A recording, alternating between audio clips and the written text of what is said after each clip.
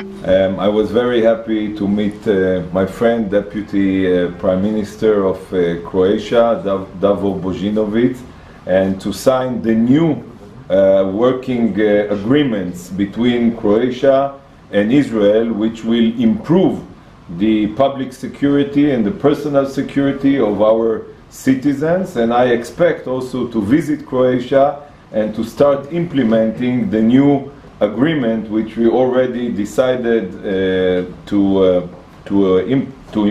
implement. And I congratulate you, my friend, and hope to see you soon in Croatia. Thank you, Gilardom. Thank you very much.